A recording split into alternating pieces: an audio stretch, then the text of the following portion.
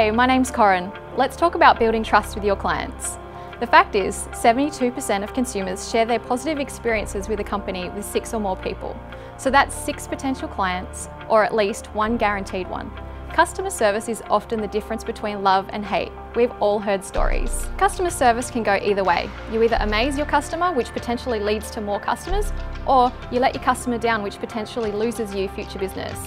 In fact, treat a customer so poorly, you'll lose them for life. A smart business knows how much it needs to emphasise its customer service. The experience you provide your clients when dealing with them is as important as whatever you're selling to them. The two go hand in hand as far as I'm concerned. Smart businesses understand the importance of having a great customer experience, and this starts with service. Unfortunately, far too many businesses make a huge mistake when it comes to their customers, and that is not building trust from the beginning. Many people believe business is a numbers game. It's not, it's a relationship game. Forming strong and lasting relationships is the only way to conduct business. Once you've got a customer's loyalty, the rest is easy.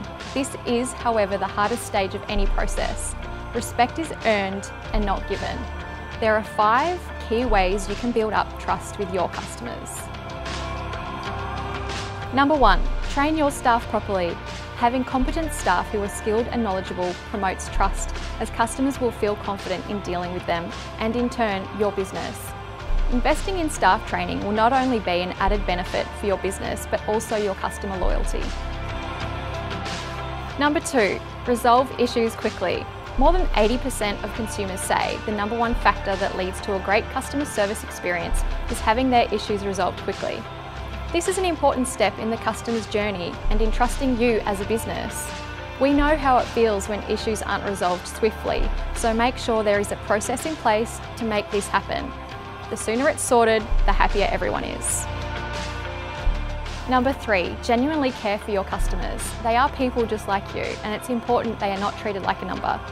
Making sure you have efficient systems in place to help customers is imperative to the success of your business. Think about how you like to be treated and do the same. Be kind and friendly, and remember the small things like manners and being polite. Please and thank you always go a long way.